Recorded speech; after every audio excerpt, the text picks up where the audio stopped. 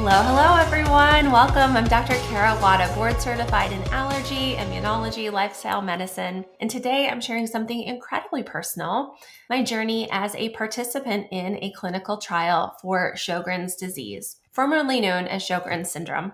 As many of you know, I'm not just a physician. I also live with Sjogren's, a systemic autoimmune disease. And in the beginning, it was incredibly overwhelming. One, to, grapple with the diagnosis and realize kind of what symptoms were connected to that. But the fatigue, the constant dry mouth and dry eyes, the body pain, especially low back stiffness that really takes root when I'm sitting too long or when I'm playing with my kids on the floor. But beyond those physical challenges, it's the emotional toll. It's that feeling that your body has betrayed you, which in a way it kind of has, and that nagging fear of the unknown, wondering if or when things are going to get worse. And I think that has continued to be the hardest part, and what I continually work on through kind of all the tools I've added to my toolbox over this last 5.5 years. All of that in mind, that's what ultimately led me to investigate joining a clinical trial. It was in part looking for relief from some ongoing symptoms.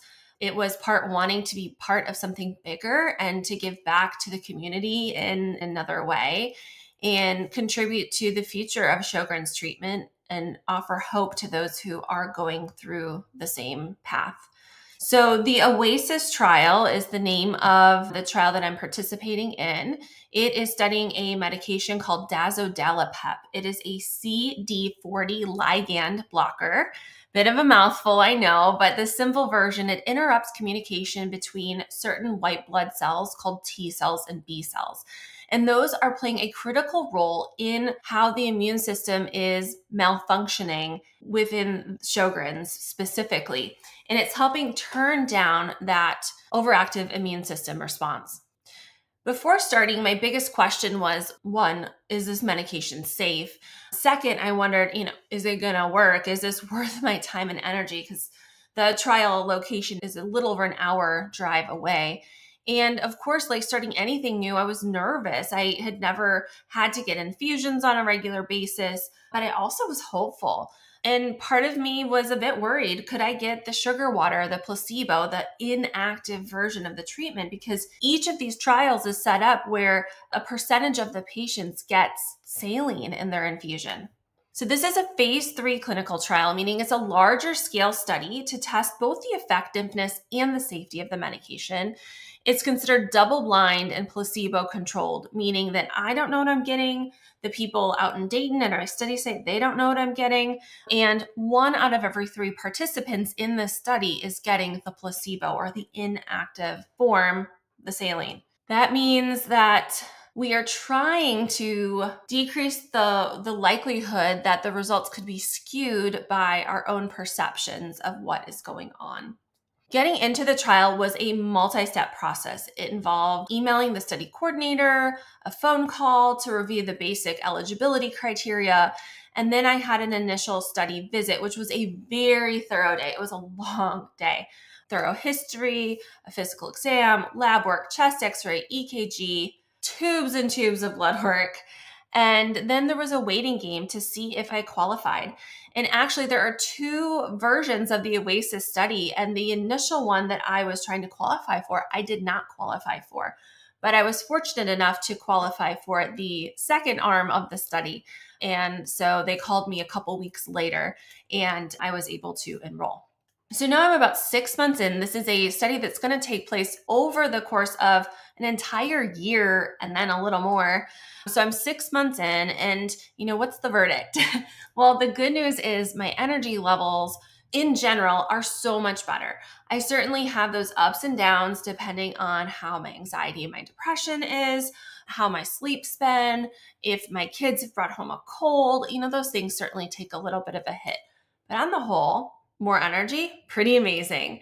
I also have even left the house a few times without my trusty water bottle and not had a panic attack. I count this as a huge win. I'm waking up in the middle of the night with some spit in my mouth. Occasionally I'm having to oh gosh, I got too much in there. Not too much, but more than I'm used to. And I haven't felt really the need to use eye drops in quite some time. Though admittedly, I'm not always the best about using them, even when I need them. Now, the little bit less exciting, thing to think about, the side effects. I will say, it is an infusion. It's 90 minutes long. You have to wait for a little while after that to make sure you don't have a reaction. So it is a significant time investment, and it just takes time to get that treatment. I go about every 4 weeks on average. On infusion days, I have felt a little bit, tired afterwards. I don't know how much of that is the infusion and or just the whole process of driving out there, coming back, all those things. I've had a little bit of palpitations. That seems to get better. So I usually just plan for that day to kind of be a bit of a wash. I don't put much on my schedule. And if I have the energy to get some work done or do some things, awesome. And if I don't sweat it. Being in a double-blind trial is a unique experience in that, it's not knowing what the future holds. Did I get the real thing or not? I'm pretty sure I got the real thing, but I won't know until the end of this 1 year. The really cool thing, though, is for many of these phase 3 trials, at the end of that year, even if you got the placebo, then typically there's something called an open label extension.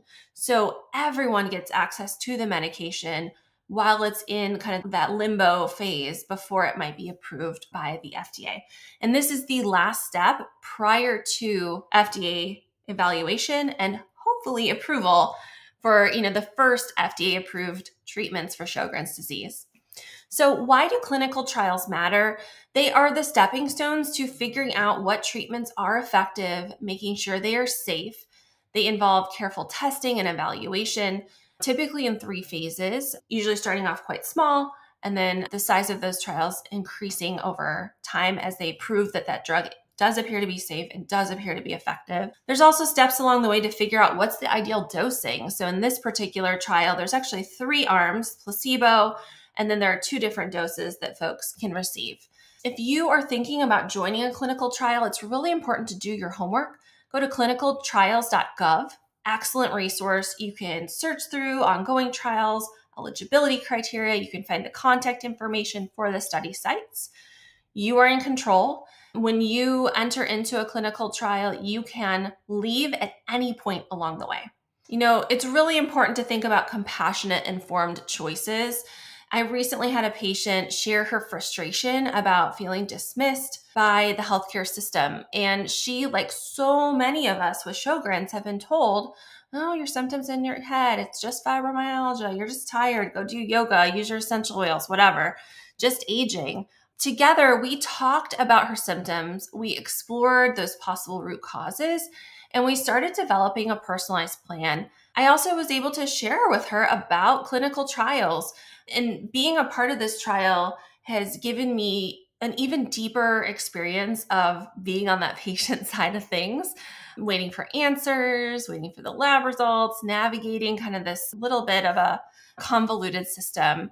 This experience has really strengthened my commitment to providing patient-centered care, really coming together as a team to truly listen, to validate your lived experience, and to empower my patients to make informed choices about their health. It's been my first time receiving regular infusions and understanding what that feels like. I've gotten some great tips from my fellow chronic illness community about how to stay comfortable in the infusion suite, bringing cozy blankets and fun podcasts or, my headphones so I can watch some Netflix. But it also gives me some ideas of what I might want if, when I open a center that offers treatments like this. So I am incredibly hopeful about the future of Sjogren's treatment.